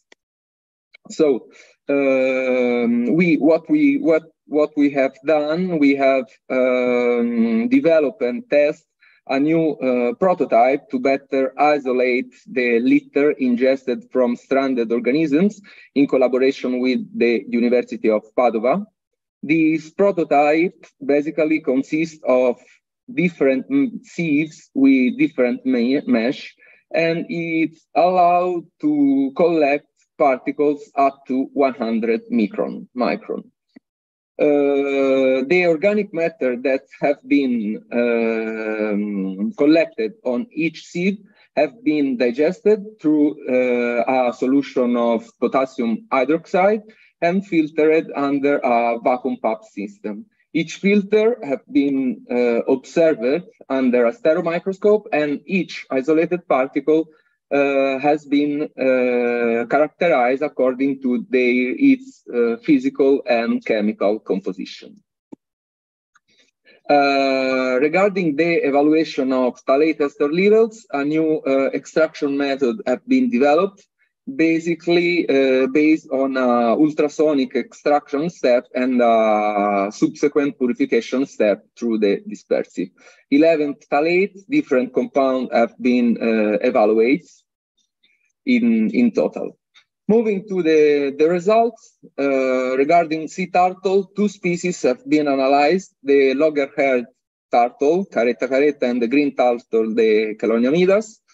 Litter have been found in both these species with the higher concentration found in the loggerhead sea turtle. Regarding the size of plastic found, the majority had size larger than 5 millimeters, so belonging to the category named as mesoplastic and macroplastic, while microplastic have been found only for individuals of Caretta caretta. Regarding the shape, sheet-like plastic, thread-like, and fragment have been the particle most found. Moving to the physical effects, phthalate ester have been detected in 2 different biological tissue, the fat and liver. No statistical differences have been found between the 2 species, but what we have found is that in general, the fat is the tissue where phthalates tends to accumulate. And also what we have found is different fingerprint of accumulation between the 2 species. In particular, the high molecular weight compounds were detected mainly in the Caloniamidas, while the low molecular weight compounds have been detected in Caretta caretta. This difference could be related could be related mainly to the differences in the diet of these 2 species, being the Caloniamidas an herbivorous organisms, while in the Caretta caretta is omnivorous. Moving to the cetacean, 4 different species have been analyzed, 3 odontocete species, the Stenella cerulealba, Turciop truncatus, and Ziphius capirostris, and 1 mysticete species, the Balenoptera physalus, the Mediterranean fin whale. Plastic have been isolated from all the species with the highest concentration, with the highest and also occurrence in the Mediterranean fin whale. This is some examples, some photos of the particle isolated from all the species analyzed. Plastic were basically made of polyethylene and polypropylene, and are mainly fragment, filaments, and film. Regarding the phthalates, also for the cetacean, 2 different biological tissue have been analyzed, the blubber and the liver. The highest concentration were found in the blubber of the bottlenose, the common bottlenose dolphin, the Turciop truncatus. This is the more coastal species among those analyzed, and the higher concentration of phthalate could suggest a potential impact of plastic and contaminants released by this plastic once ingested. As you know, plastic tends to accumulate in the coastal area, so it could be more exposed regarding the other to this type of pollution. We have found also a difference in the fingerprint of accumulation, with the high molecular weight compounds mainly present in liver and the lower in the blubber. For the Mediterranean fin whale, we have analyzed also other biological tissue showing higher concentration of phthalates, especially in heart and kidney. And it is important to highlight how in liver was detected a special compound, the isononyl phthalate, described as toxic even at low concentration, and particularly affine to the accumulation in this tissue. The final part of this presentation will focus on the risk assessment. Basically, during the marine litter sampling campaign, data regarding the distribution of marine organisms have been collected at least by 3 marine mammal observers. These data have been used to calculate the encounter rates for each species, and they define the core area and the general area of distribution for each species. These two kinds of distribution have been overlaid to the distribution of marine litter, floating marine litter, to evaluate the areas representing a higher risk for these organisms. So, in total, we have seen the 17 species, and for 4 of these species, a statistical relationship between their distribution and the distribution of marine litter have been found. And in this map, you can see the area more at risk, representing a higher risk of exposure for the marine organisms. And it is represented by the Genoa Canyon, the continental shelf, the continental area, the coastal area of the Liguria and in the Tuscan archipelago, and with a lower risk, the Western Canyon and northeastern sector of the Corsica Island. In conclusion, what we can say is that sea turtle has been confirmed as a reliable indicator to evaluate the ingestion of marine litter, as suggested by the Marine Strategy Framework Directive and the UNEP MAP Common Indicator. And the fat tissue has been identified as a benchmark for the phthalate ester detection in this species. For the first time in the Mediterranean, fin whale was detected the presence of the microplastics, and the different accumulation of the compounds investigated shed the light on the metabolic pathways that this compound could have, and also the toxicological effects that these pollutants may have on these endangered species. And finally, the Pelagos Sanctuary, these specially protected areas, is resulted as heavy polluted by marine litter, with some area,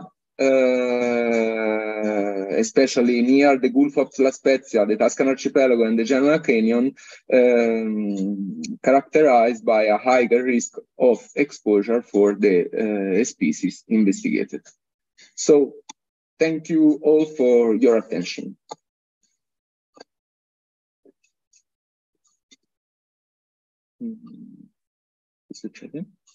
Thank you, Matteo, for the very nice presentation. I think you show the terrible impacts of macro litter in these organisms, even in protected areas. I believe that this result, and especially these shocking images, can also work as keys for effective and collaborative programs that we need for marine biodiversity. So we reached the end of this session. Thank you again to all speakers for the very comprehensive and global view on the effects and co-detection solutions for marine litter.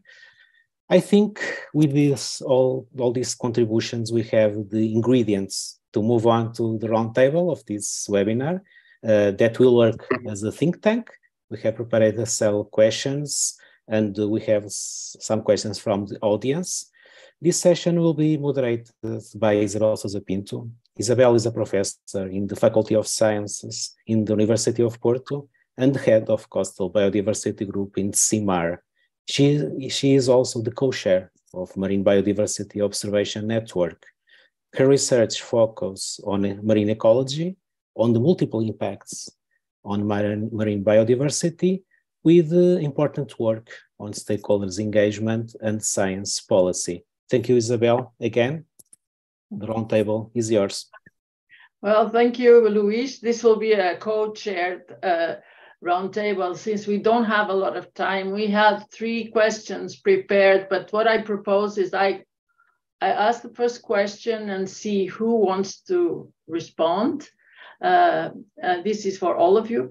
Anyway, I don't see Fantina and Maria, and I think we still need one more. But anyway, so I'll ask just one question, and then we go to the questions from the public, because I would like them to be also that you have time to respond to those.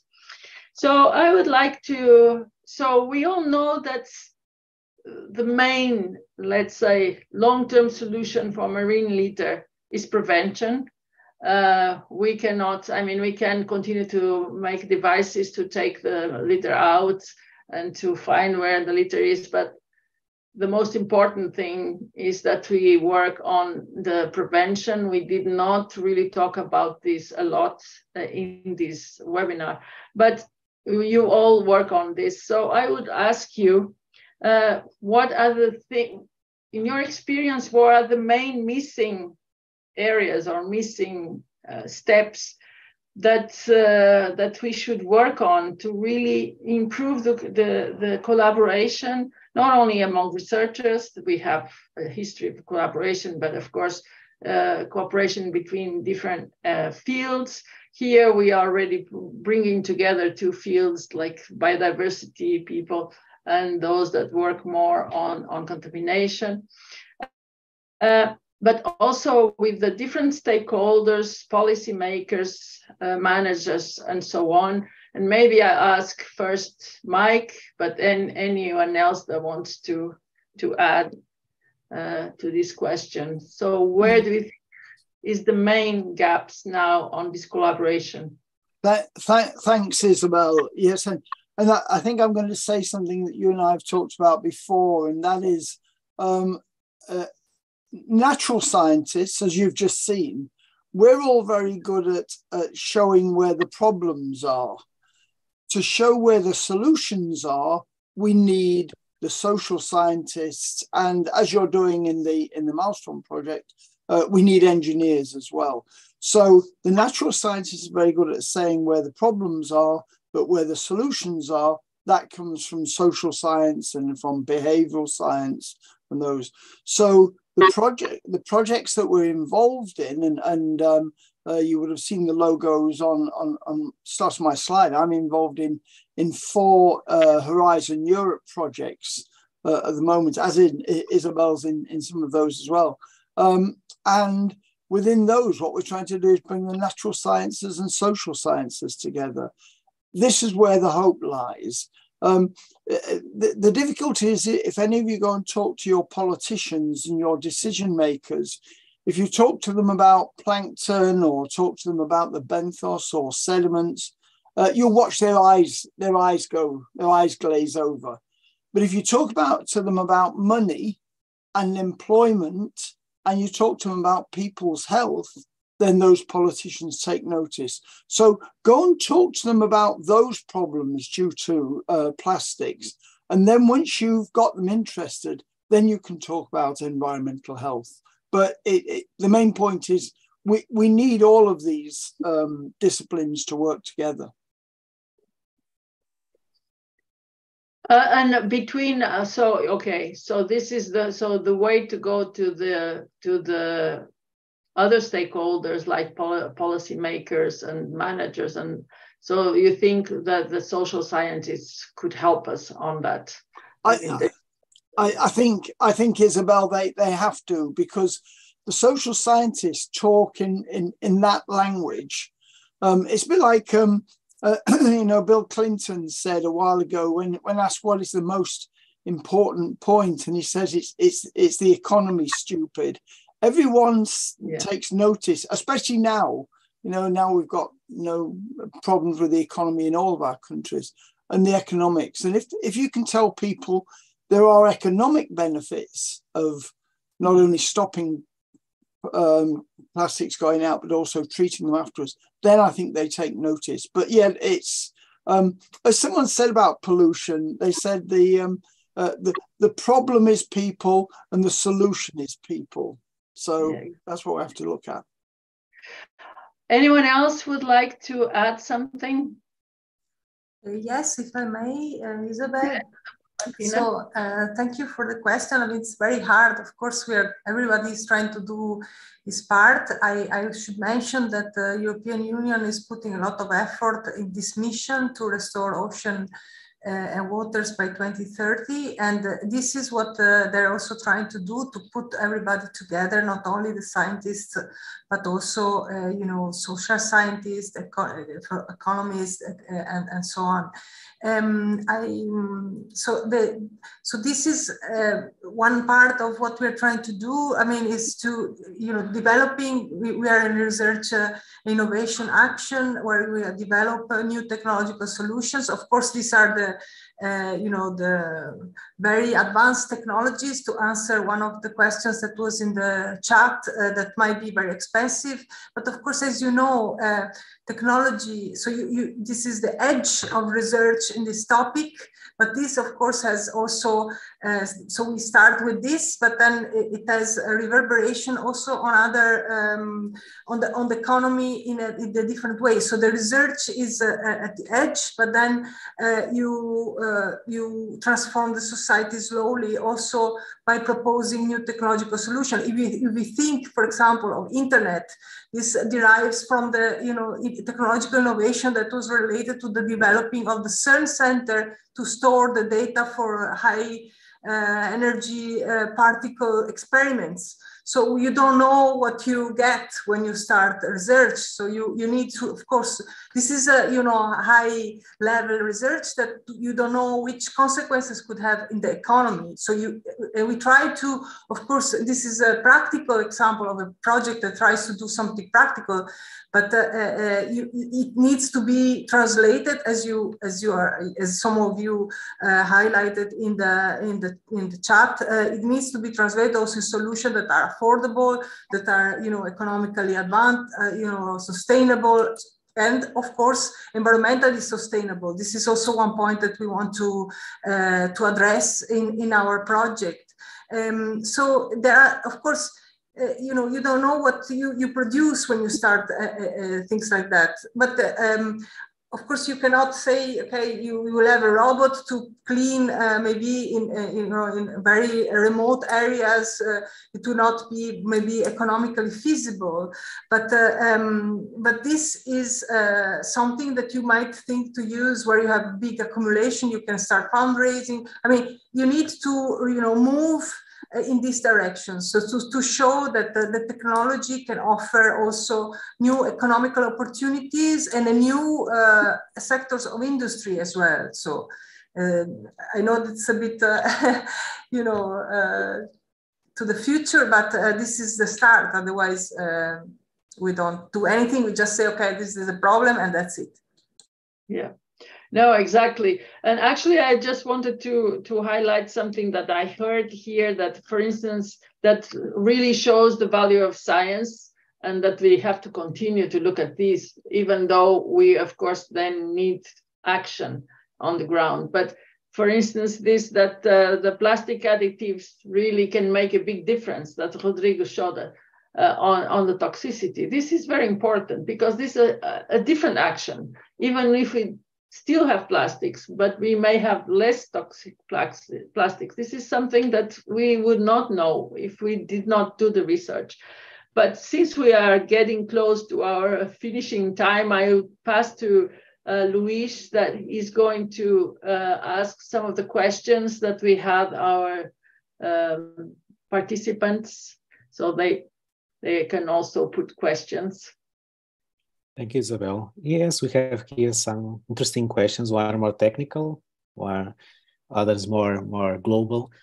Probably starting with this, my Mokobunda asking about microplastics. I think these are general questions for all the panelists. He's asking what are the gaps on the effects of microplastics in organisms, what we don't know yet or are explored, and what we know about the position of microplastics in inland aquatic environments. Thanks, Luis. If I just start off with that, and I tried starting to answer it in the chat, and I don't know how much went in there. The gaps, as you've seen today, I think it's quite interesting. When we started looking at problems like organic pollution, we started looking at the changes to ecosystems and communities, usually the benthos, and then when we started saying, well, can we find lower level effects in populations, in individuals, and in cells? Now, as you've seen this afternoon, especially the study that Mariana showed, what we're doing with microplastics is we've started from the other end. We've started looking at the effects in individuals, but we don't know if those effects in individuals will get translated through to whole organisms, then to populations, then to communities, and eventually to ecosystems. Now, that the very detailed horrendogram I showed of the effects of pollutants in fish, one of the things we tried to show when we did that work is that fish can take up pollutants, but actually the effects of them get absorbed. There's so many links in that chain that the effects get absorbed. So even though one fish might be polluted or contaminated and show pollution effects, by the time you take the whole population, that effect has been filtered out. It's not seen because there's so many things that kill fish, trying to determine plastics killing fish from and everything else is really difficult. And it's what we call environmental homeostasis.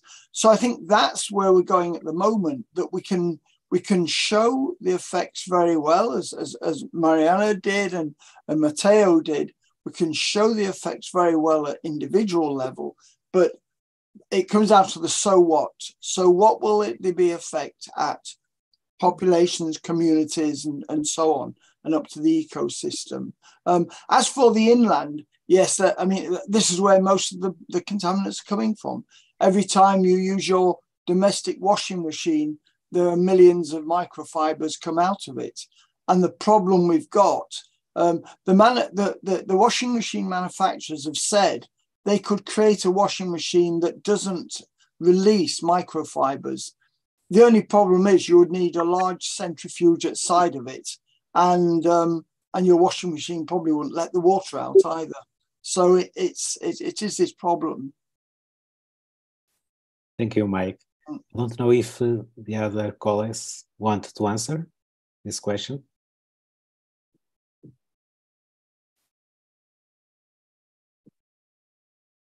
Well, just to add some words. I don't know very much about inland. I work more way out at sea, but I totally agree with the Professor Elliott and also on what he says before about we need to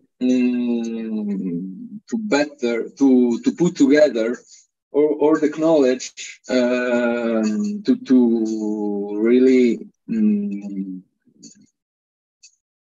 acquire, to gain information about all and information and address all the cycle, the litter, all the cycle of the marine litter. And regarding the impacts, yes, I totally agree with.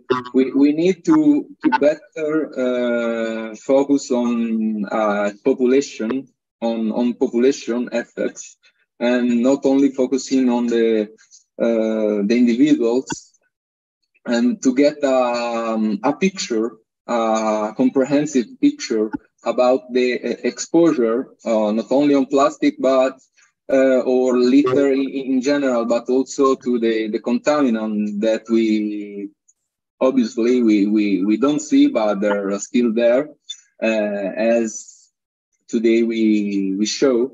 So there is a lot of work to do, and so we keep on this issue. Thank you, Matteo. I think we are in the end, but probably with 1-2 minutes for hearing a very interesting question. I think is directed for MAELSTROM. We have here a participant asking if we can implement these technologies in other environments, including ocean? Thank you for the question. I mean, this is, of course, what we aim to. And this is also something that we are trying to, really in these days, we will discuss how we can really prepare a sort of package that to present the technology, to see how much they cost, how you can what are the problematics involved with the implementation and the deployment of these technologies, and what are the costs to involve the stakeholders to, you know, to adopt them and to implement them. So, and in order to be able to, of course, reproduce it in other parts of the world. As I said, there are different technologies with different, I mean, we have shown the bubble barrier, the seabed cleaning platform, which is a robotic system that is, you know, very complicated.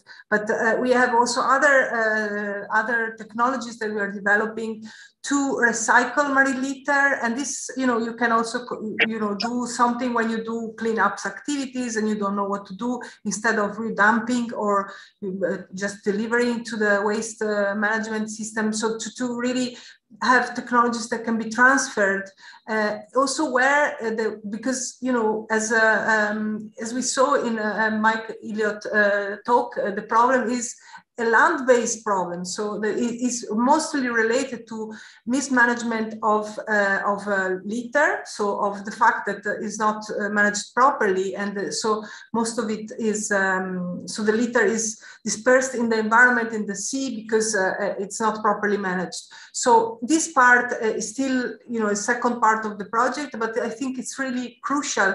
And these solutions that we're trying to test could also be not so expensive, could also be more easily transferred, and this is something we really should aim to, so that also small islands, remote islands, so solution that can be implemented also without being so expensive. But that encourage so also people to not throw the litter in the sea just because you don't see it anymore, but really to collect it and to keep it because it has a value, it has an economic value, and if you use it properly, you can, you know, you can have something out of it. I think this is a message that we need to transfer, because as was said before, to show that it is convenient to not leave the litter in the environment. I think Fantino, if I come in there, and I think then Rodrigo wanted to come in as well.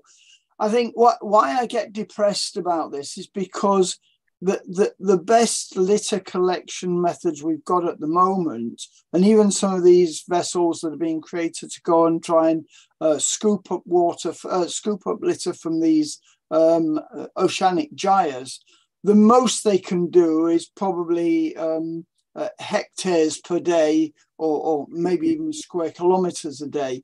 But these gyres are now millions of square kilometers, and they're huge. And I think no matter what device we would get, and also we have to have the energy to power those. But this is why your solar powered collection is really good. But the best collection methods could never tackle those. And then so that's at the sea end of it.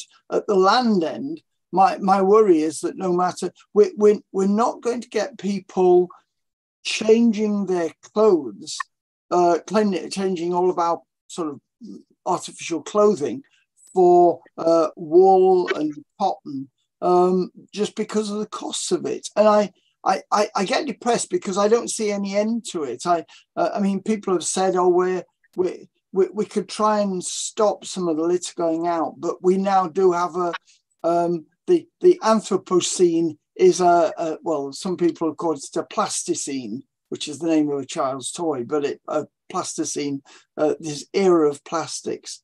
The thing I said at the beginning was, I think we're probably what we call preaching to the converted. I think everybody who's interested in this, and everybody who's many people know that it's not a good idea to put the litter in, and in webinars like this, we're reaching those people. The only problem is the people who don't care, we're not reaching those. You know, the people in some of the rivers around the world, especially in developing countries, are throwing their rubbish. It's their only way of getting rid of their rubbish, to throw it to the nearest stream. So my worry is we're not reaching the people who are causing the problem, and it's a societal behavioural problem. But anyway, sorry, I think Rodrigo tried to speak just then, but he was still on. No, we do not end this in a low. So Rodrigo, you want to say something? I want to say something before I don't remember what was it, but Okay. I just want to say just a couple of comments very quick. Of course, we know the best thing will be to produce less plastic waste, so we pollute less the marine environment and everything. But we don't actually have a clear alternative to plastics. And it is true. I mean, any other alternative, it will cause other environmental problems. It will cause other kind of troubles in the economy. And I think it's quite important to keep that. If we find alternative, as I explained in this presentation, we have to think about what is causing the impact in the environment. It's actually not the little plastics. It's actually the additives that are added. That is the main cause. And the only really ecological effects has been observed due to additives, not to the plastic, because we have to keep in mind that many of the experiments that we have done in the laboratory, we cannot extrapolate to the real environment. The exposure concentrations are not realistic. So of course, if we put animals in a soup of plastic, they will probably eat some plastic. Is this happening in the environment? Well, I have evidence with plankton that actually zooplankton is rejecting plastic when the concentration is realistic. However, a copepod cannot avoid the passive diffusion of contaminants, can avoid the ingestion of the plastic, but not these additives that are in the water. So all these things have to be, it's very complex, but we have to be careful when extrapolating data from the lab and also identifying what is the main problem and how we can find an alternative when we talk about plastic. And the most clear thing. Okay, I think we need another maybe another day. Yeah, that's fine. No, because I don't really want to end this with in a bad note. I think, yeah, there is a lot of challenges, but I think we are working on the solution. This has to be, of course, we still have to understand a little bit, like you showed, as I gave an example. But I think what we need is to work on the solutions. Like there was here some examples presented by Fantina, but others. And of course, and we need to reach for all. We cannot say that only some countries are the problem. Some countries, of course, are still more the problem, but we all have really to find solutions also for changing the behavior of people. And of course, this economic question also, Fantina and Michael saying, putting value in the trash. This can be, this is a proven method that we have people that hand over the bottles and everything because they have incentives. And so we need to work also on those models. This is all kinds of methods to really avoid. And of course, although we are working more in MAELSTROM in devices for rivers and for lagoons, the rivers are the main source. So if we can really stop it there, because of course, if you cannot avoid plastic, we should avoid the plastic to get into the ocean. So get appropriate places and ways to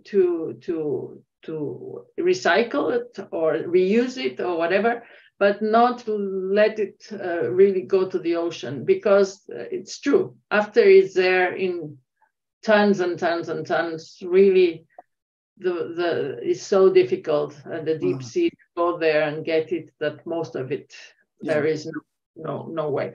But if we stop it, I think we can still have an ocean that probably can regenerate and really work with the plastic that is already there. Yeah. So, Isabel, if I could just make I'll make a suggestion for your project. Okay. I presented that list of 10 things, what we call the 10 tenets. I published a paper with Ankel Borger where we quickly looked at all those 10 in relation to plastics. But if anyone in your project has got a master's student or a student who wants to rigorously look at the solutions to it, it will be interesting to work with them and just get them to go through those 10 different things, just to see the options. So if anyone out there has got a spare master's student who wants to tackle this, then yes, take it into your project and let me know. Okay, well, that's a deal. We're contacting you with lots of master students because we have a lot of participants here. Well, thank you very much. This was a very, unfortunately, we did not have all the time we wanted for this discussion, but as I said, there will be other opportunities in the future. So I just wanted to thank very, very much to all of you for your contributions that were great. And I also would like to thank, of course, the Air Center and the MBON for this, for helping us with this webinar, and then we'll keep in touch and we'll keep trying to find solutions. I think we have this is a group, we are already in touch with many. Actually, several of you showed projects they are working on, they are tackling this issue, and that's what we can do. I mean, continue, and then, of course, raising the awareness of all the people that can make a difference. Okay, so thank you also for all our participants. And well, stay tuned for the next Networking Friday, and have a good weekend. Bye. Bye. Thank you all. Thank you. Thank you. Bye. Thank you. Bye. Bye. Bye. Thank you. Bye-bye. Bye. Bye.